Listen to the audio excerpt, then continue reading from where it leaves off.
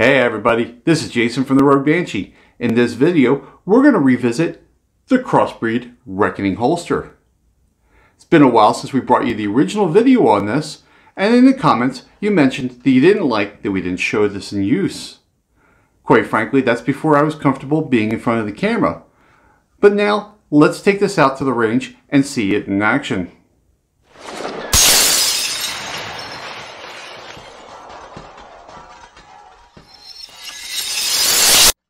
Let's revisit the CrossBreed holster.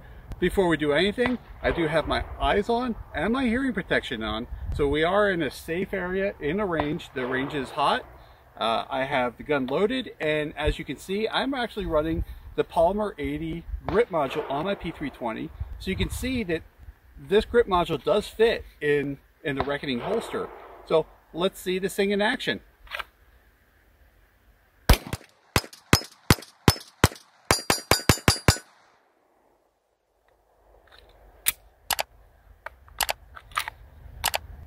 So there you go. There's the CrossBreed in action. I still, as I said before, I still do use this in my everyday carry. I do not like the inside the waistband holster, so I have this set up as outside the waistband. I just don't have the body for an inside the waistband holster. So that's the nice thing about the CrossBreed, is that you can run this either in the waistband or outside the waistband. We're back at the range, and I have the CrossBreed set to be inside the waistband. I'm not a big inside the waistband fan, but I wanted to show you the draw out of the inside the waistband and the use of the Reckoning. So let's give this a try.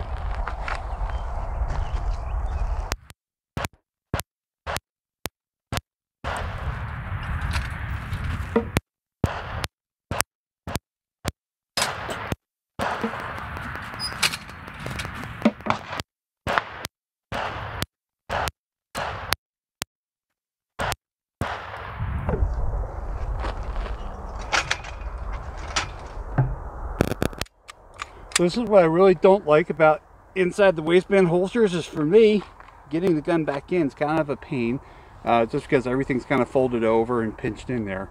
But as you can see, I was actually shooting the Wilson Combat, just like the Polymer 80. The Wilson Combat grip module for the P320 does fit the Reckoning holster. So that's the inside the waistband. I got a few questions on how the holster retains the gun. And first of all, the gun is unloaded, so it is safe. And, you know, I put the gun in and I showed, you know, it held the gun, right? But one of the questions I had was, how does it retain the gun with a loaded magazine? You know, obviously I don't do that for safety reasons, but I did come up with a compromise to show you. This is one of my training magazines. This is a 40. I have some bullets in here, but they're dummy rounds. They're loaded with some sand to give some weight, and I have this fake, I guess, follower put in there, so that way the rounds won't actually load as I cycle the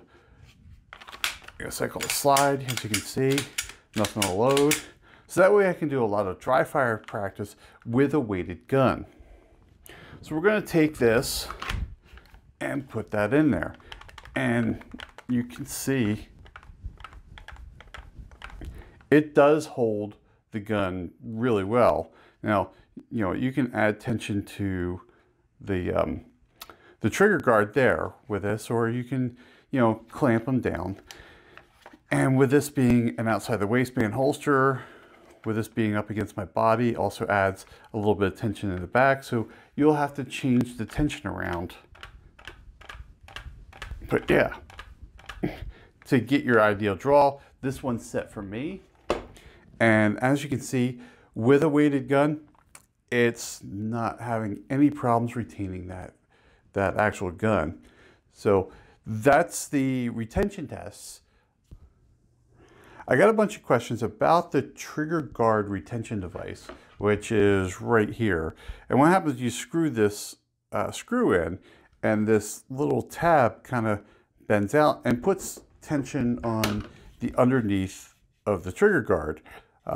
So that way it kind of pushes, you know, the gun up a little bit into the holster, and you just get a little more retention of the holster rather than relying on the molding on the trigger guard itself. So, you know, that will give you a little bit of retention. This just gives you a little more retention. Now, this device is not anything special. I believe I bought this on holster kits. So that's all it is. It's actually a magazine retention device. So, you know, as you thread that in, this just spreads out and puts the tension onto the trigger guard.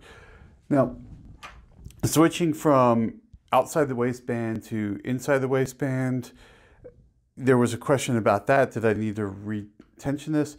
I didn't. I found that it held no problem because I'm moving this screw and 2 of these screws to change this around. It just didn't affect it any for me, so I really didn't have any problems with this. Now, if you bought this as an inside the waistband gun, you know, you can, these clips are extra. You know, they don't come with the holster. Again, on the internet, these are nothing new. I bought these at the same place I bought this, which again, I think was like holstersmith.com. I think they're run by Knife Kits. So all these parts are just really off the shelf. Nothing, you know, there's nothing proprietary to CrossBreed other than the shell itself and, you know, the backing. So, you know, if you really wanted to, you could probably build one of these with no problems, just using off the shelf parts. But yes, the trigger guard retention device didn't really have to mess with that too much. Once I had it set, it just held my tension no problem. Another concern that we had in the comments was converting it from outside the waistband to inside the waistband and back. I don't do it very often.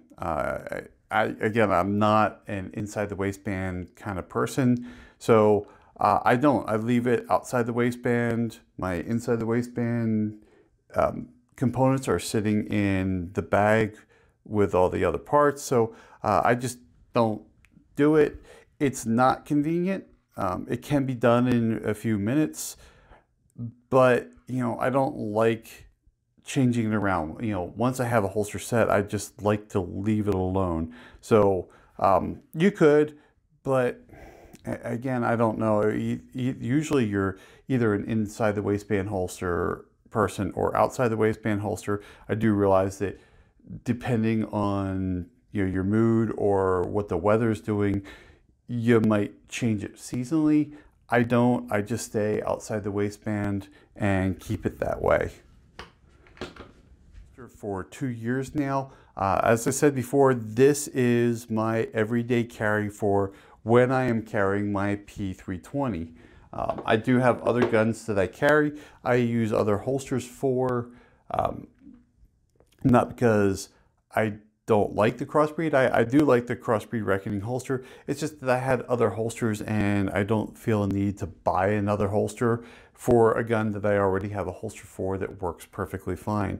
If that holster were to fail, I probably would go replace it with another Reckoning.